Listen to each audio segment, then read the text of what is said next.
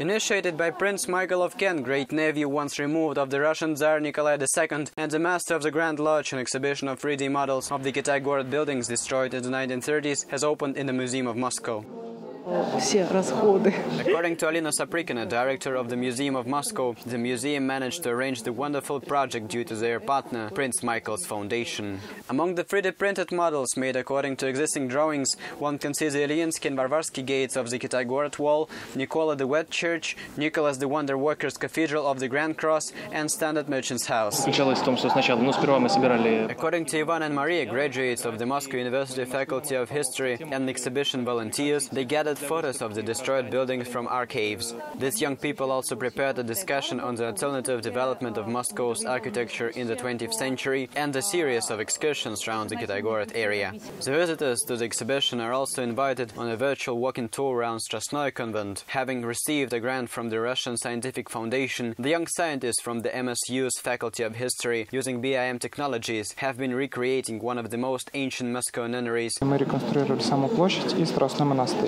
According to Maxim Mironenko, a member of the historical faculty of the Moscow State University, Strasnaya Square and the nunnery itself have been reconstructed for 3 different periods of time: 1700, 1830 and 1910. Lions adorning gateway posts, and on the crosses jackdaw hosts. Just opposite the Strasnoye nunnery, a monument to Pushkin was initially installed. Facing the nunnery, it depicted the people's understanding of the great Russian poet. During the Patriotic War of 1812, when Napoleon's army was hastily leaving Moscow, a service was held in Strasnoye for prayers to get rid of the foreign invasion. The first church on the future Strasnaya Square was founded by Tsar Mikhail Fedorovich, and that is why Prince Michael, who got his name in honor of Mikhail Alexandrovich, Tsar Nikolai's II younger brother, in favor of whom Nikolai's abdication was signed, included the virtual reconstruction in the exhibition.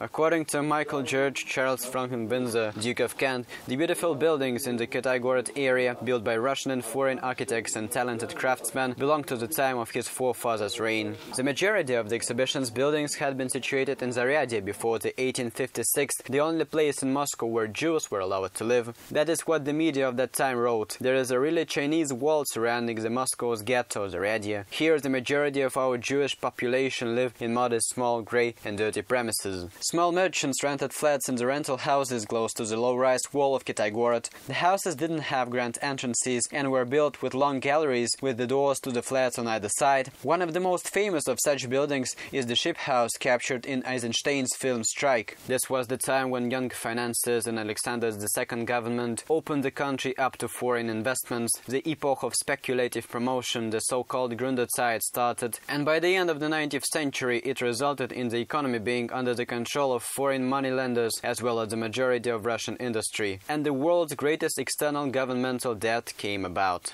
It is symbolic that when Stalin came to power and the national economy started to recover, a decision was taken to construct a building for the People's Commissariat for Heavy Industry in Zaryadye. The construction of the star-shaped 32-floor high tower based on a project by the Vestin brothers didn't happen, but the district was razed to the ground. After the Second World War, the 8th Stalin high-rise was selected to be built there and was then reconstructed after the leader's death as the biggest for that time hotel in the world. Today Zaryadye is being raised from the ruins, this time as a futuristic city park. The district is again being developed by foreigners, and again the development project is attracting a good deal of criticism as historic buildings and architectural monuments are being ignored. Also the practical system of the creation of 4 climatic zones in the park is being criticized. What do the steppe, the tundra, the forest and the swamp zones near the Kremlin walls mean, if not a future image of Russia seen by those who control the economy of the country as they did 100 years ago? Peter Larin, Construction.ru.